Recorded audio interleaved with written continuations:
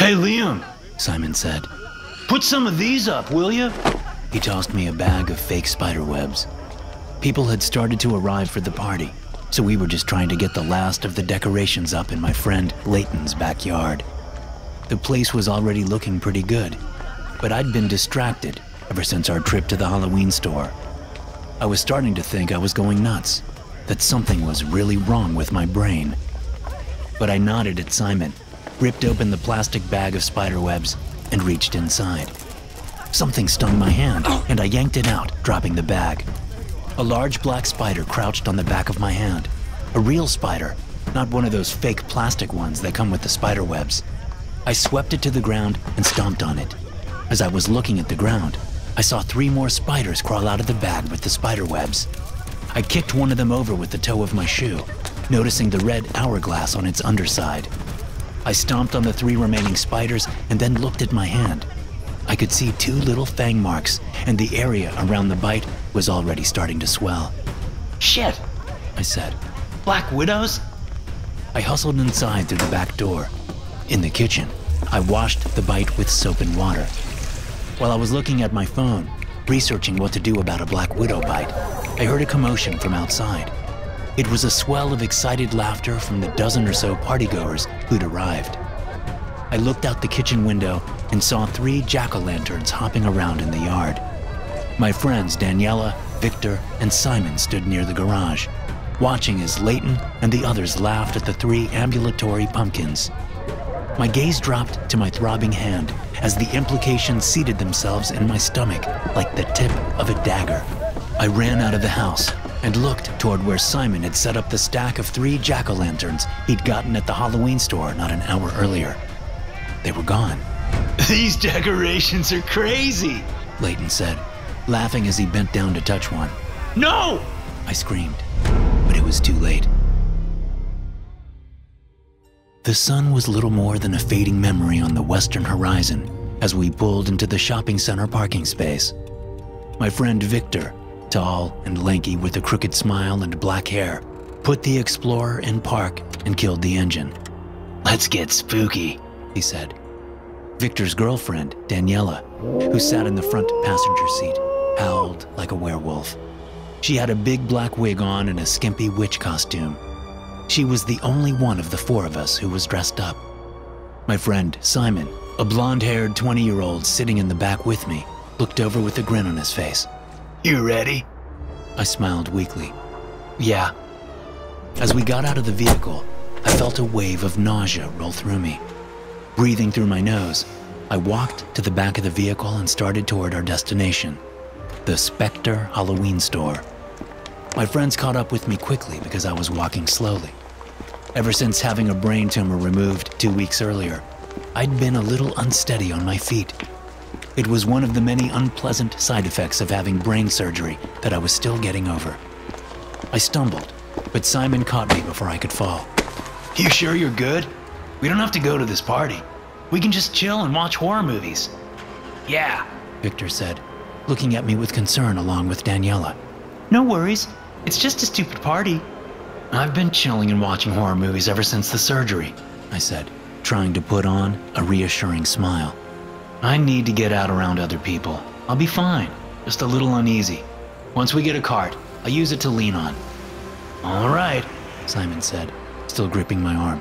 Let's do this.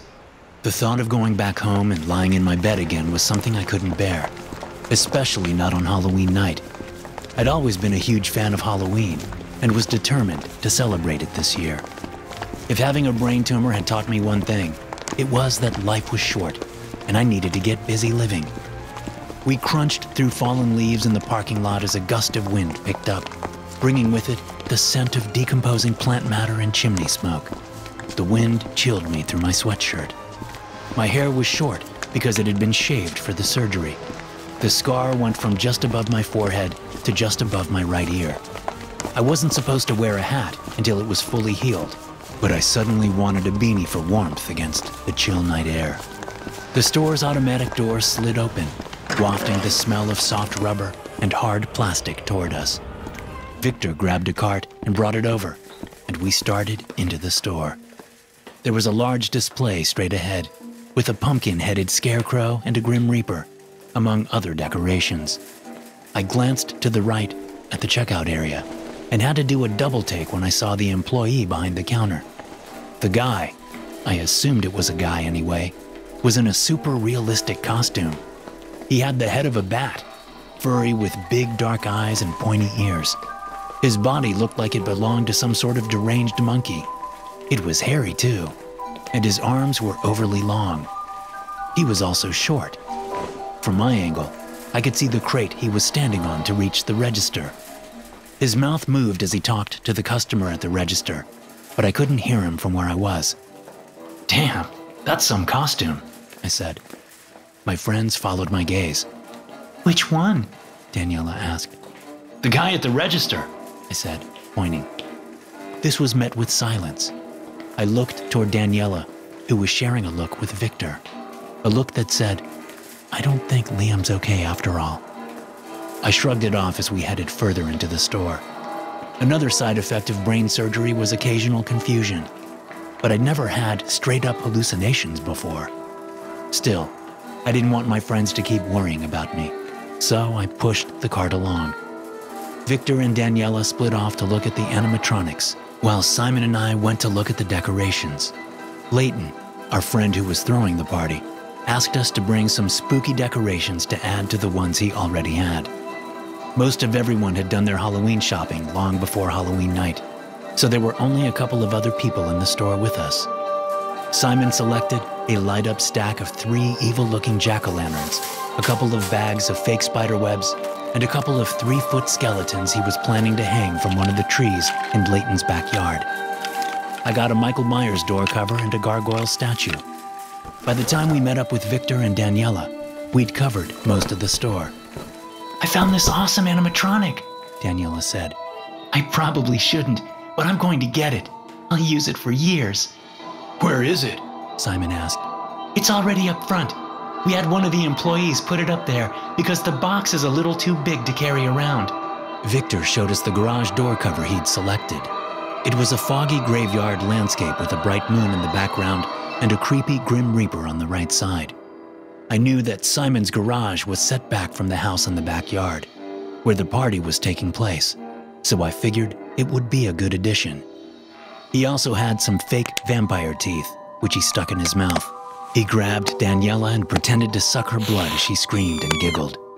Dude, some kid probably had those in his mouth already, Simon said. Victor just laughed like Dracula as we headed toward the registers. When we got there, he took the teeth out and left them on a candy display. Simon laughed. You're nasty, man. This time, there were 2 employees at the front, and both of them were in costumes. There was the one I'd already seen, the hairy bat creature, and another one that looked like a goblin. The goblin patted a big box with one long arm and gestured for Victor and Daniela to come forward.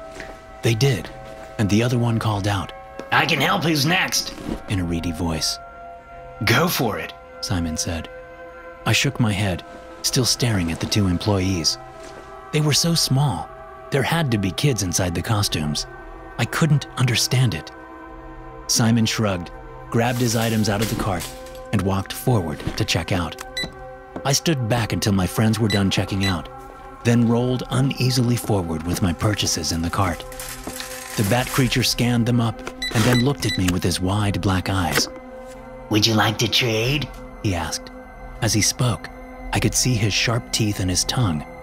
If it was a costume, it was the best one in existence. Trade? I asked, voice barely above a whisper. Yes, he said. Trade. You give me something of yours, and I give you the items. Like what? Like the use of your right arm. I was silent for a moment, trying to clear the fog in my mind. I didn't understand. No, I said finally. No, I just want to pay. How much is it? The creature narrowed his eyes. No? Are you sure? Yes, I said, holding up my debit card. How much? The creature sighed and then told me the price. I paid, took my items in their bags, and then joined my friends near the doors. They all looked overjoyed. Dude, Simon said. Guess what I paid for this stuff? What? Nothing! Not $1! Did you do a trade? I asked with a sick feeling in my stomach. The guy at the counter said he wanted my ability to draw, so I agreed, and he just bagged up the stuff and gave it to me. You believe that? I knew drawing was one of Simon's favorite hobbies. He was really good at it too.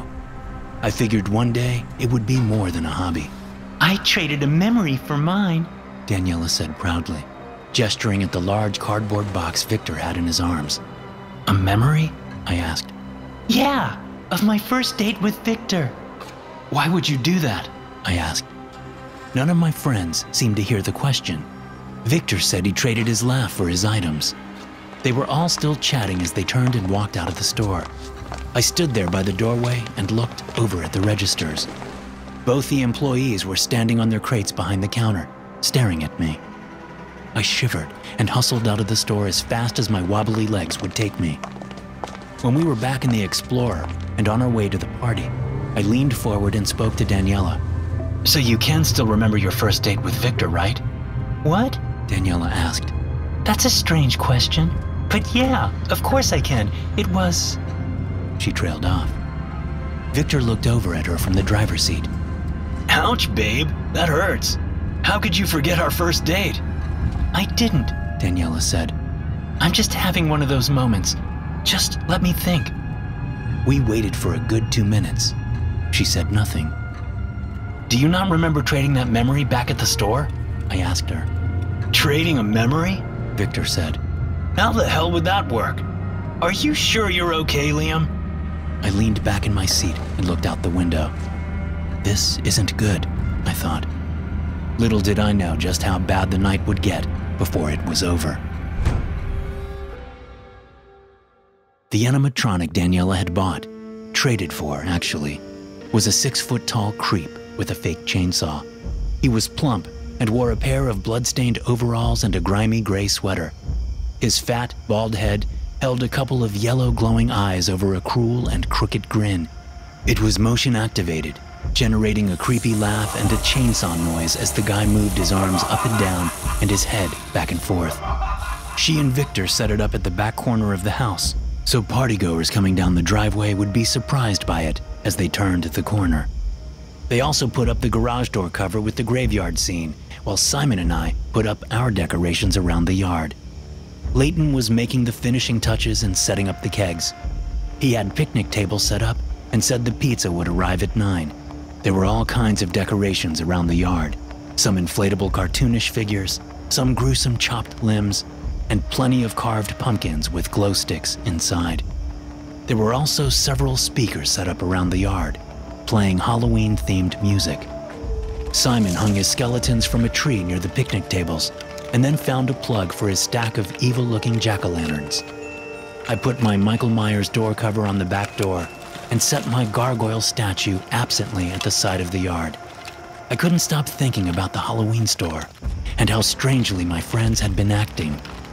Inside the store, they'd been talking about their trades like excited kids trading candy after a night of trick-or-treating. But just a minute later, in the SUV, it was like they had no idea what I was talking about. Hey, Liam, Simon said. Put some of these up, will you? He tossed me a bag of fake spider webs. People had started to arrive, so we were just trying to get the last of the decorations up. I nodded, ripped open the plastic bag, and reached inside. Something stung my hand, and I yanked it out, dropping the bag. A large black spider crouched on the back of my hand. I swept it to the ground and stomped on it. As I was looking at the ground, I saw 3 more spiders crawl out of the bag with the spider webs. I kicked one of them over with the toe of my shoe, noticing the red hourglass on its underside. I stomped on the 3 remaining spiders and then looked at my hand.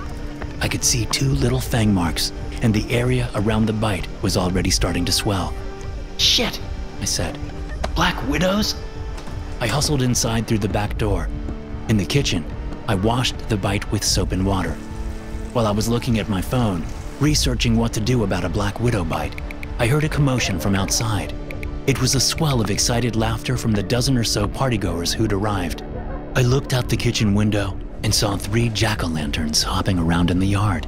Daniela, Victor, and Simon stood near the garage, watching as Leighton and the others laughed at the 3 ambulatory pumpkins.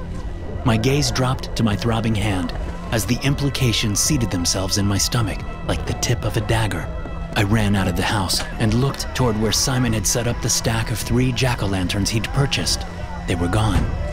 These decorations are crazy, Leighton said, laughing as he bent down to touch one. No! I screamed, but it was too late. The jack-o'-lantern chomped down on Leighton's hand. Blood spewed out as the thing's sharp teeth tore through his flesh, severing all 4 of his fingers. Leighton screamed, yanking his hand back as he lurched upright. The other 2 jack-o'-lanterns quickly attacked other partygoers, latching onto one woman's calf as she tried to run, and chomping down on one man's crotch when he tripped to the ground. The 3-foot plastic skeleton Simon had hung from the nearby tree suddenly started shaking. They came to life, swiping their bone hands up to sever the strings holding them to the tree. They landed deftly on the grass and then launched themselves at the nearest bystanders. One of them gouged a man's eye out, while the other bit a woman's ear off. It all happened so fast. Only moments had passed since Leighton's fingers had been sheared off. A small group of new arrivals came around the corner, all smiles, thinking this was all a joke. Man, Leighton has really gone all out this year, I heard one of them say. Then I realized the chainsaw killer animatronic hadn't been set off by their arrival. Eyes widening in terror, I started that way. Run! I screamed. The sound of the chainsaw cut the night air, but it wasn't the same canned sound that the decoration had been making earlier. It was the sound of a real chainsaw. When I was still 10 feet away, the chainsaw killer lurched at the amazed newcomers, swinging his blade at one man's head.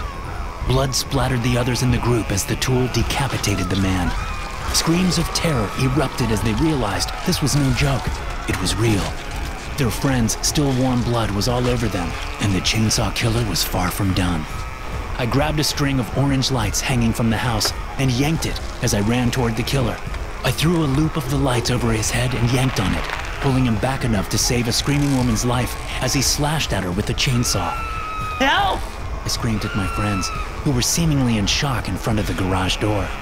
The chainsaw killer grunted and pulled forward, trying to go after the now running newcomers.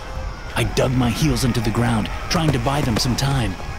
Glancing over at the garage to see what my friends were doing, I noticed movement from behind them. Thick white mist seeped out from the garage door cover Victor had bought.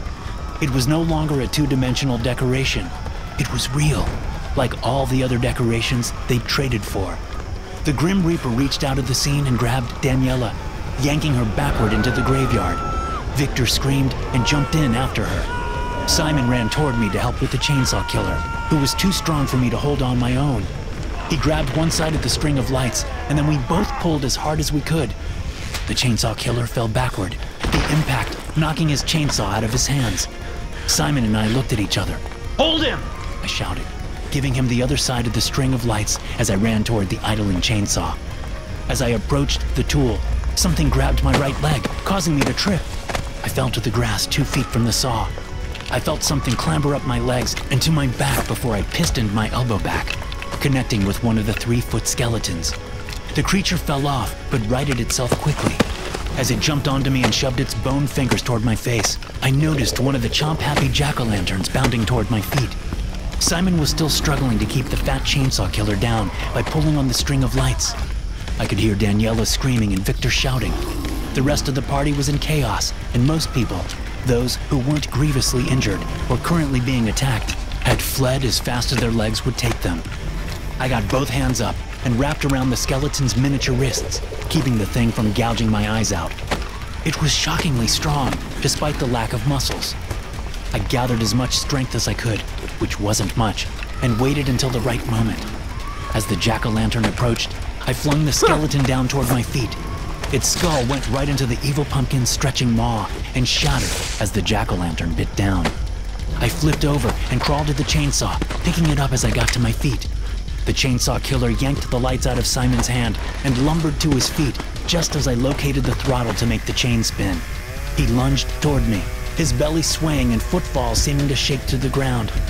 Yelling, I jammed the chainsaw into his belly as his long arms reached out, his powerful hands gripping my head and squeezing. My yell turned to a scream as my surgery scar flared painfully. Blood splattered my face as I jammed the chainsaw deeper into his belly and then shoved it down toward his pelvis. When the saw broke free of flesh and bone between his legs, his grip on my head loosened, and his hands fell away. He stumbled back and fell down with a thud, leaving a trail of viscera on the grass. But I didn't have time to savor the victory. I looked toward Simon, who was running away from a skeleton and one of the bloodthirsty jack-o'-lanterns. I started after my friend, but Daniela's blood-curdling scream stopped me. I whipped my head toward the garage to see Victor standing in the graveyard with the Grim Reaper's scythe impaling his chest. He looked from the blade in his chest to me and then coughed up blood. The Reaper yanked the scythe out and turned toward Daniela, who was on the ground in the misty graveyard, clutching an injured leg. I sprinted toward the scene, jumping into the graveyard, my movement stirring the mist around my ankles. I dodged around tilting headstones toward my friend. As the Reaper swung his scythe toward Daniela, I reached out with the idling chainsaw, stopping the blade inches from her head. Daniela scrambled out of the way as the Reaper and I struggled. Realizing that the scythe's staff was wood, I hit the throttle. The chain spun, tearing into the wood just below the gleaming blade. The Reaper pulled the scythe up before the chainsaw could cut completely through the staff. Moving as quick as death, it swung the scythe at me. In my weakened state, I knew I couldn't get the chainsaw up in time, so I dodged back. The blade skimmed across my chest, opening a nasty gash just under my collarbone. Gritting my teeth, I stumbled back, stopping as I ran into a stone grave marker.